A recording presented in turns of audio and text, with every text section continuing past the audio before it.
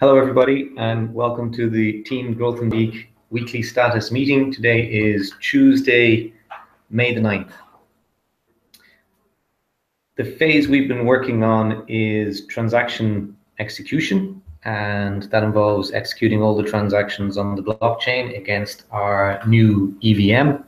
And I'm delighted to report that we are closing that milestone as being successful. We have locked the branch and we'll be merging it to master shortly. So that involved, as a matter of test, all of our unit tests and our integration tests, but also executing every transaction that exists in the blockchain so far. So that's 0 to 2.4 million and then 2.4 million up to the present, and still going. Now there's a small gap which we have to backfill in of about 100,000, which are proving difficult. Łukasz, what's happening there?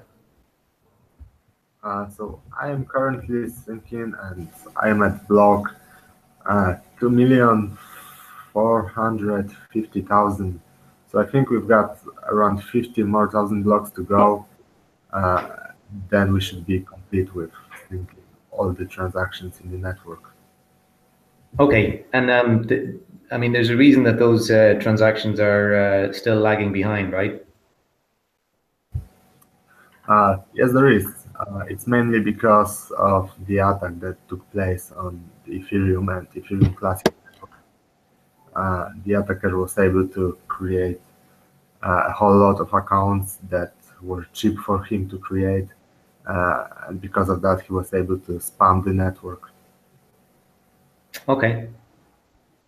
Okay, so we'll be slowly getting through that and just making sure there are no surprises there, just to be completely sure we've executed every single transaction there's ever been so far. So as part of the demo, we were going to we had our document, which was the demonstration of what it was we were going to do. So I have that here. I'll just actually bring it up.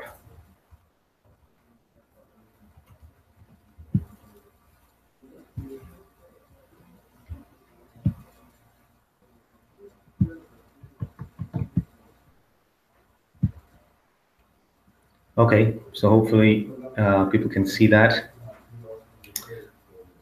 So this was just to say, just to state what we intended to show as part of the transaction execution demo, and it was really all about a root hash comparison and a transaction execution. So Radek, I think you have a little bit of demonstrating to do. Yes, for today I wanted to show you a simple demonstration of sending a transaction to the network and showing that our client is able to process it, and also give you a little summary of the process that we did, running all the transactions from the genesis and how the debugging looked. So let me start by sharing my screen.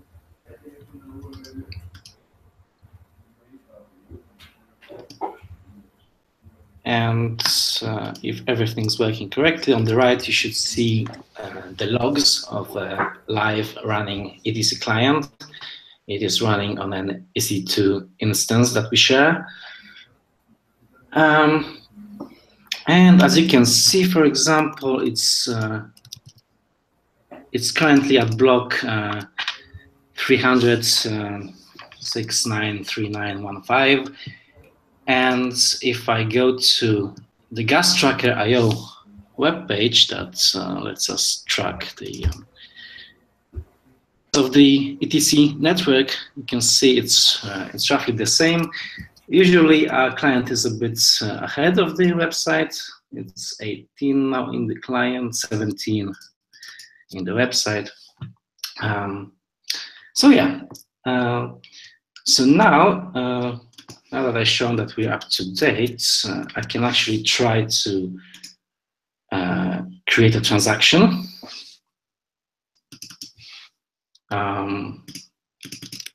So for that, I will be using an online wallet, classic etherwallet.com. And just to warn you, what I'm about to do is a bit insecure. Please don't do that when you're sharing your screen publicly, but I'm going to paste a private key of an account I set up. So this is just a test account that will be used solely for this demo. Okay, I'm gonna unlock the wallet, and as you can see, I have already some Ether here. So I'm gonna send it to another account. This is the same private key. Okay, and I'm going to send it to my other account that I'm not going to share the private key of, and I'm going to transfer total available balance. That means all balance reduced by the necessary fee, and that's the generated transaction. And now I'm just gonna send it. Yes, I'm sure. And here I got a confirmation that that the transaction was submitted. This is the hash. Now I should be able to see it here. I think that requires yes. This is in progress, and let's see if I can find it in the logs of our.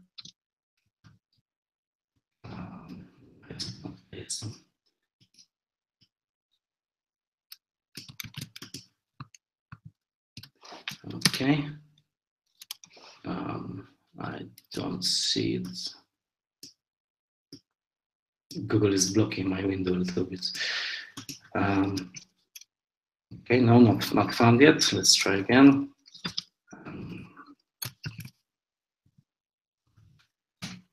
Okay, there it is. You can see that a receipt has been generated for this transaction. It has used 21,000 gas, which is the standard gas price for a simple value transfer. And if we look for the block number, it has been part of this block 360. Let me just quickly confirm that.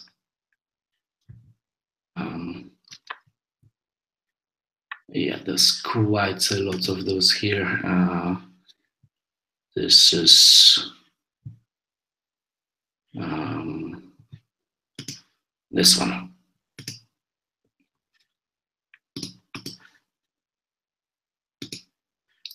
This is the transaction. It says it's unconfirmed yet, but this is my account, and it now has the Ether that I sent. Yeah, as you can see, it has only 4 confirmations now, but give it a couple of minutes and it will be fully confirmed.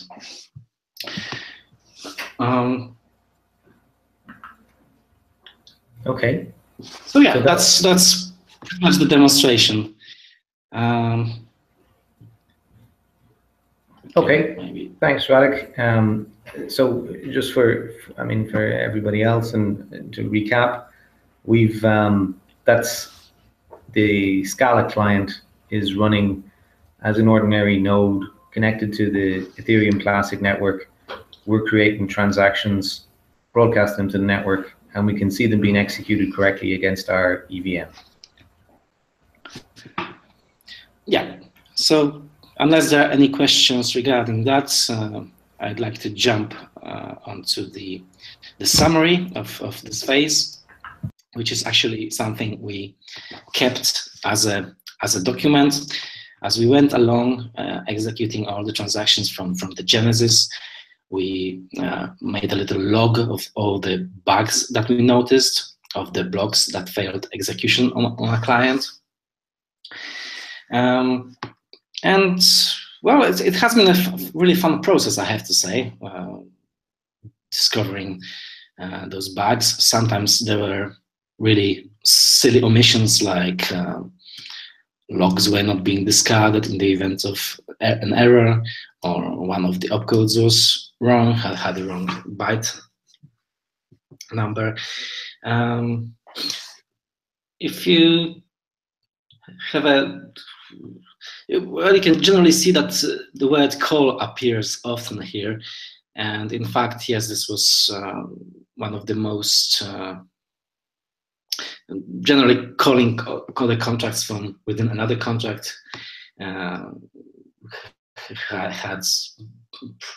proven to have a really lot of caveats and intricacies. So yeah. Yeah, so it's an interesting log. I think it's, I mean, one of the fun parts was were not so much our fault, I would say. Like, for example, here we discovered really in a yellow paper, but this was quite an important one.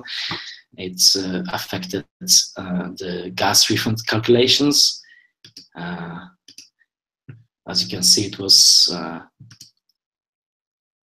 accepted here, and the person who took that was a bit surprised himself that all the implementations do not follow the yellow paper exactly. It was deemed as a bug in the paper in the end.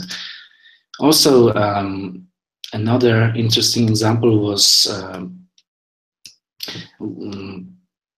well, the VM operates on 256-bit numbers, but for certain operations, it really doesn't make sense to deal with such big numbers, like accessing parts of byte arrays, like code or the input data to the transaction. These are only ever relatively small areas of small byte arrays. So the yellow paper notices that this conversion to ints have to be dealt somehow, but it wasn't precise in how to do that. So yeah, we had a bug there, and we had to copy. I believe we copied Geth solution. So yeah, but even though we had all those bugs solved and we're at the top of the chain right now, this still doesn't give us full confidence that we're 100% correct. But then again, one would have to define exactly what correctness is. So yeah, but that is definitely a subject for another meeting. However, I just wanted to, like, for example, point out this is a task I made many weeks ago about a certain ambiguity in the definition of the call code instruction, and this corner case apparently has never happened on the blockchain, so we still don't know whether we're dealing with it correctly or not. Yeah, assuring that correctness will have to be part of the next phase. So that's the summary. Thank you. Okay, thanks, Radek. Anyone got any questions for Radek? Yeah, I think, I mean, on the correctness issue, it's something, I suppose, that's being talked about quite a bit, and there's some work being done by a chap whose name I forget, using is it COC? I think it's COC that they're using. So there is efforts underway to do some formal specifications of the EVM. But I don't think there's anybody, I mean, I don't think it's happening for any other client. I mean, we have seen evidence of where the clients have diverged in the past because of a misinterpretation of some of the rules, and then very quickly came back together. So yeah, the formal correctness is a difficult and big area, I suppose you'd call it. Okay, but I think we are pretty happy that with how the EVM has turned out, in terms of we've managed to functionally get through what we said we'd get through, which is the entire chain of existing transactions, and that's a reasonable milestone to have attained. And also we'll be continuously testing going forward, because we're going to keep that client running on our EC2 instance, and make sure that it continues to execute all transactions that come into the network. So we'll have it's not so much an early warning system, but we'll certainly have a warning system. Should things go wrong, we'll know straight away. So that's TX execution. The next phase that we're looking at is the web query and command API. So this is supporting all the JSON interfaces, and trying to make the client that we have useful to the outside world. So Łukasz, you've had a look at the JSON APIs. Can you tell us how you're getting on with those? Yeah, sure. So today we have merged our first request regarding this milestone. We've got a base for writing into RPC APIs. We've already started to implement some of the methods. We decided to first tackle the easier ones, and once we got them, to move on to the more complex ones, like the ones that have to manage state, the filter RPC methods. And I think we've also started working on integration with ETH miner, and that's something that Adam was working on. So yeah, we have a base for JSON RPC, and we are working on implementing the methods. Okay, and roughly how big are those APIs? Are we talking about hundreds of calls or scores, or are they well documented? I think it's exactly around 60 or 70 APIs. Okay, cool. And Adam, you're looking at integrating a miner, which also involves some of that RPC.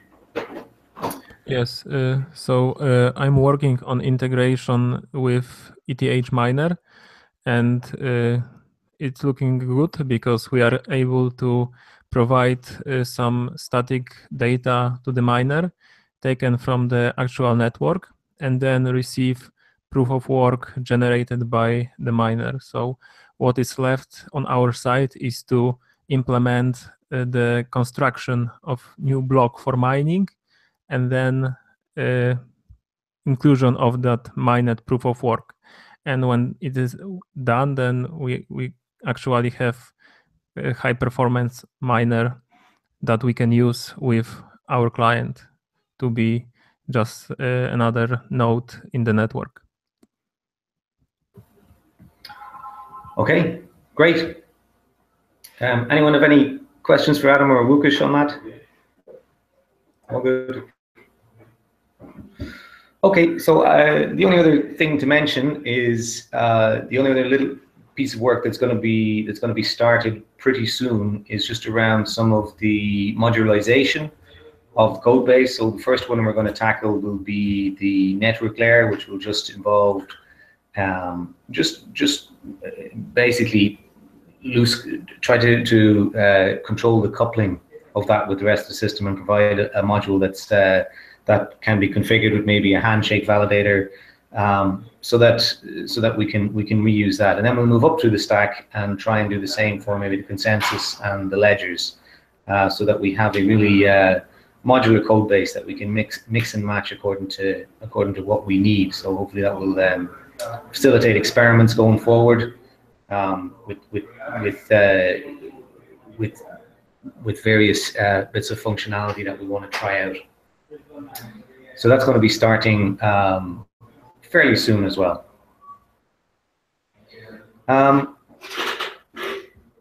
Okay, I think, does anyone have any questions on any of that?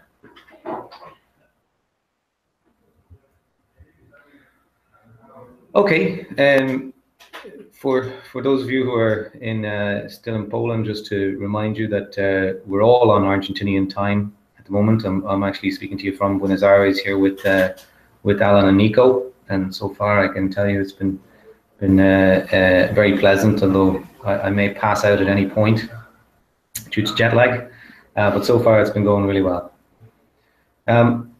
Okay, if there's no more questions, guys, I think that's about it. Thanks very much for listening, and talk to you soon.